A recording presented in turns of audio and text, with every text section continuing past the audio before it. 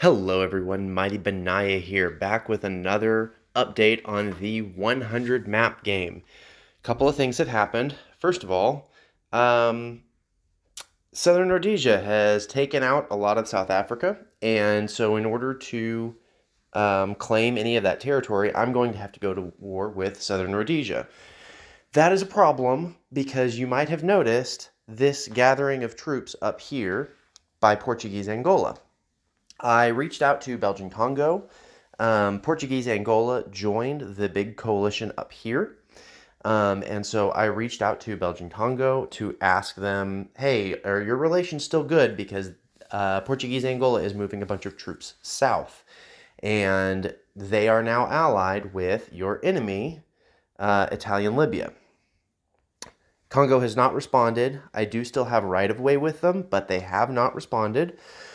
So I am building a fort here to try to limit any attack that may come through, but I am sorely lacking on troops. I am moving most of my troops over to try to help defend, but I think what I may do is, in order to show them that I don't want to get attacked, I think I might move some troops into this province just to threaten his back provinces to see what I can do on that front.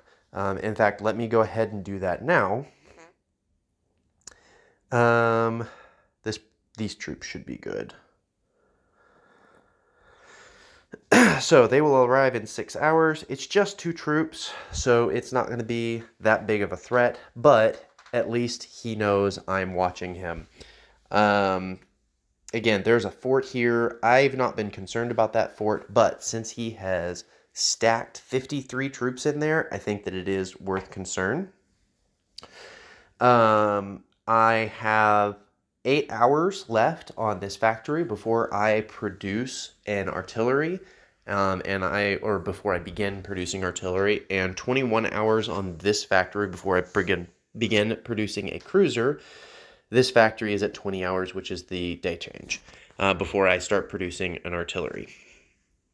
I'm not exactly sure what to spend gold mark on because I am tempted to spend it here because of this. Before I saw that, I wanted to talk to you all about the use of gold marks for factory production. So whenever you produce a factory, a well-known trick, and I'll go in here and show you, a well-known trick is to queue up the artillery and a second level factory immediately. The reason that you do this, it takes, on a level 1 factory, 4 days to produce an artillery, and it takes 2 days to produce a level 2 factory. Once the level 2 factory starts, it changes the time that it takes to create artillery to go at the rate of the level 2 factory, which is 2 days. So what you end up doing is your artillery is halfway built and you have double the production speed. So instead of 2 additional days, it takes 1 additional day. So you get a full 24 hours off of the cycle. It takes you 3 days to produce your first artillery instead of 4 days if you immediately begin building a level 2 factory. When you start adding gold marks in, your efficiency gets a little wonky because as you can't produce a level 2 factory until the 2-day window. You're not able to produce a level 2 factory. So for this factory, the factory will finish in 8 hours and 28 minutes because I spent gold mark to get it done, but I won't be able to start a level 2 factory until another 20 hours. So I will have a chunk of time there where I'm not able to be producing a building, but I will be producing artillery.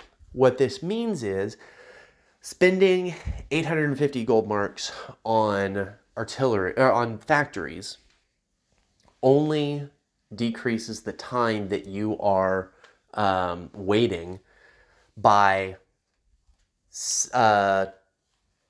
6 hours instead of 12 hours. Normally it's in 12-hour increments, but it only decreases it by 6 hours because you can't rely on, or you can't build the next level factory because you have to wait the full 24 hours.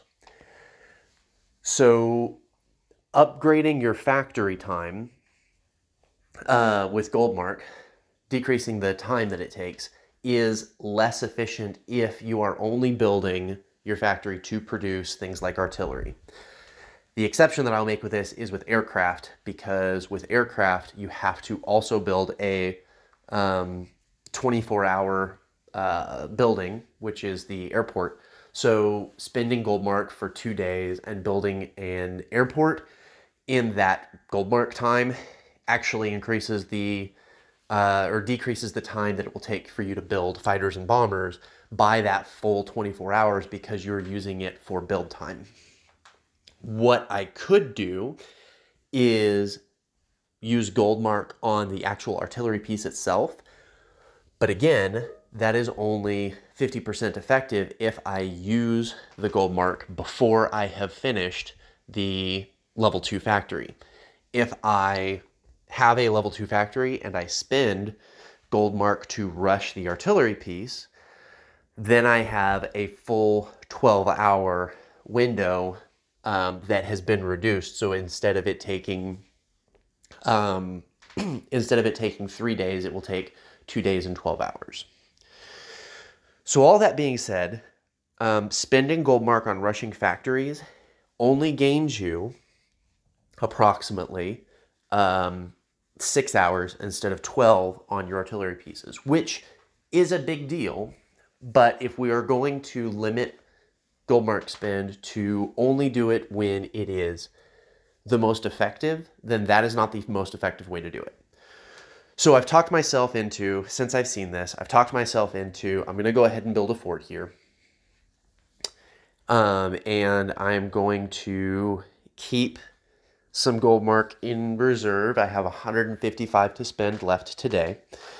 And we will see what happens here with Portuguese Angola. They are the most dreaded, so I did go ahead and embargo them because they're most dreaded. I will reach out to them and see why they are stacking troops up on my border when they have been at war up in the north. And we'll just see what happens. This may be the end of this game. It may not. I had the big concern down here. Now South Africa's cut off. I can't get that territory. It's free and open territory that I don't have access to. But I'm also about to likely be at war with yet another player. And I don't have the troops to sustain a long-term fight at this point. And I was originally going to Goldmark here.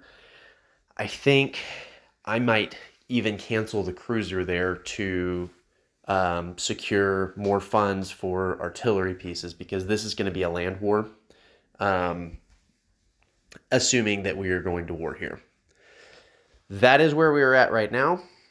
If you want to continue to see how this turns out and see if I can pull out some sort of miracle, I really hope I can. But if you want to see how this all turns out, subscribe so that you can see when my videos release. Again, I don't anticipate doing an everyday video forever for this. I would like to take a break every once in a while, but there's so much that's happened. Mistakes that I have made that have led to interesting situations that I've done one every day thus far. So perhaps there'll be one out tomorrow, but if there's not, being a subscriber helps you know exactly when my videos are coming out. Other than that, Soli Deo Gloria, and I'll see you next time.